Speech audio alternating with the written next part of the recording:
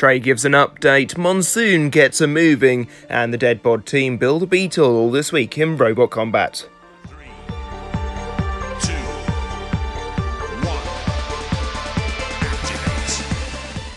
Hello and welcome to This Week in Robot Combat. Thank you once again for joining me. Let's start off with some news from BattleBots.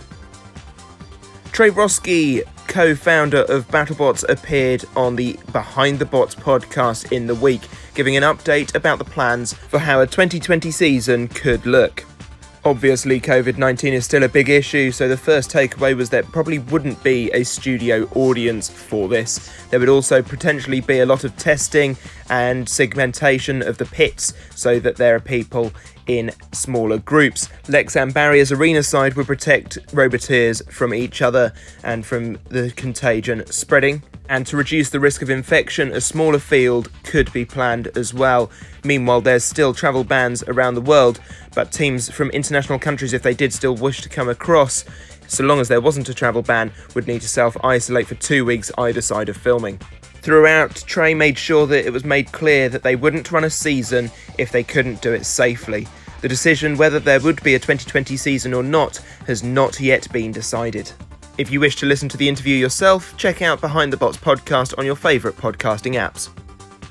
This week, Team Monsoon revealed full pictures of the new look Monsoon. This thing is awesome. It is so small, compact, but yet ever so deadly. Here is a side-by-side, in fact, of the two CADs of the last season version and this season's. It is a lot smaller, as you can see in real life as well. Looking forward to seeing Monsoon in action, and you don't have to wait too long because over on the Tom Brewster YouTube channel there is a full drive test of Monsoon driving around. It is pretty quick, pretty agile, a little bit slippy as Tom says, but it is awesome to see. Excellent work Team Monsoon, and well done for also getting it in weight this season. No small feat, I can tell you that. The Double Jeopardy team did a video of the new look Double Jeopardy. Once again, they're showing off how they made it even smaller, sleeker, so that they can reach smaller robots with their cannon. It is 3 shots this season, remember, and this section on the top that helps to shoot the cannon is going to be mounted on the top and very well protected, say the team. It's exciting to see Double Jeopardy getting into shape. And the new look Extinguisher photos were released of it this week, and it looks absolutely awesome. It showed off in 2 formats, the fork setup and the anti-spinner front wedge, which looks awesome as well. Very excited to see Extinguisher back in the box and nee-nahing around. Up next, some news from the UK live circuit. The team behind Extreme Robots had a successful live stream earlier in the week for their new venture, Real Things Played Online. This time, the red and blue robots went head-to-head in the arena for anyone to play with, and it was awesome fun, according to all my sources. I believe your own Lievelu, friend of the channel, is doing a video on this as we speak, so look out for that over on his channel.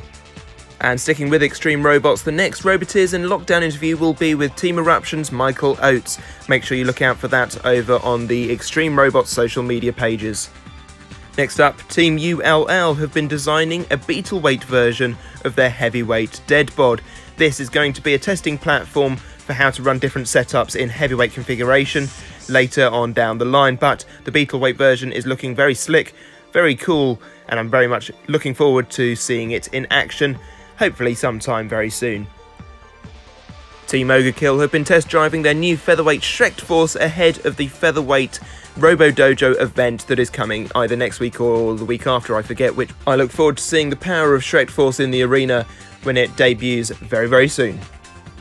2.0, the heavyweight, continues its construction and now it has a little bit of a paint scheme going. It's looking very sleek, very slick, and I'm looking forward to seeing it when it debuts in the UK. A beetle-weight version of Team Tilly's F7 is competing on the beetle-weight scene. It debuted at the Beetle Meet for RoboDojo last weekend. It looked very dominant, and I'm very excited to see it in action in full competition sometime soon. And there's a new version of Team Health and Safety's head for the Exit. This is the team that brought us Weewoo in Bugglebots, and this overhead sawbot looks very cool indeed, sporting the usual safety colours. Within the next couple of hours, the auction will end for an actual piece of robot history. It is a table made out of what used to be Iron Ore 3, which became Team Shock's Earthquake 1. It is collection in person. It is currently 50 quid on eBay. Make sure to check it out if you want a cool robot table. Lastly, let's take a look at the wider media. Let's see what's going on there.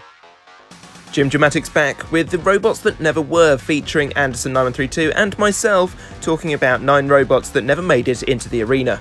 In this episode, we bring a mix of modern and classic robots, including Phage, pictured here as a chicken nugget.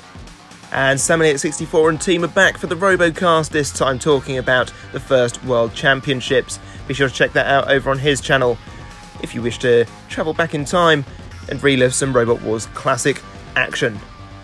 And that's just about all for this time. I hope you've enjoyed this video. If you have, give it a like. Do subscribe to the channel if you are new, and I shall see you again very soon for more news. Goodbye. What he said.